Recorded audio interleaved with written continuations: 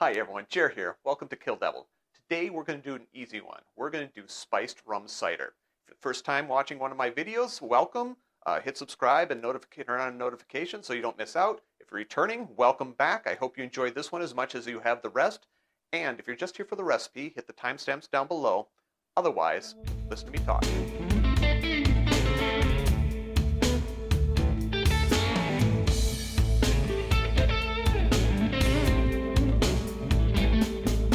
As I mentioned, this is an easy one. There's only 3 ingredients, and they're right in the name: spices, rum, and apple cider. The spices usually come from the rum, or they come from the cider, or they come from both. Though it is possible to spice as you go, I prefer to spice my cider before I make this drink. I have a recipe for my spiced apple cider. The link will be in the description, or it'll be at the end of the video. Glassware is important when you're making a hot drink. I like using tempered glass. My wife likes using her favorite mug. Use what you like. A note on rums.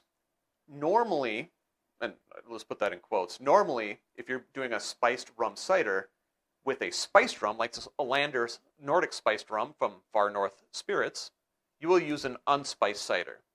Or if you're using an unspiced rum, you will use a spiced apple cider, depending on what you like to do. Personally, I like it spicy, so I'm going to use a spiced rum with a spiced cider. First thing I'm going to do is I'm going to put in 2 ounces of the rum. And 2 ounces is 60 milliliters. I'm going to put that right in my glass.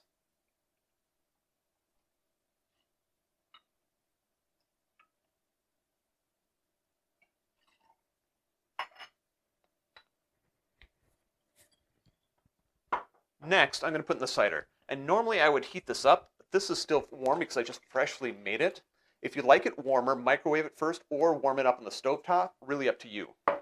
But spiced rum cider is better when it's hot. So I'm just going to pour this in here. Let's see if I can do it without spilling much. Ooh, not bad. Good pour, good pour.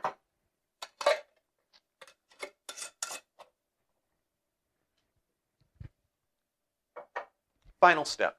Garnish. A traditional garnish for hot cider in general and spiced rum cider in particular is cinnamon.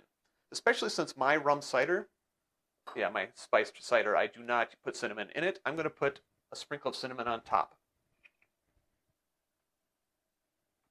Or if you prefer, you can use a cinnamon stick like I have there. And there you have it, spiced rum cider. Drink with good spirits.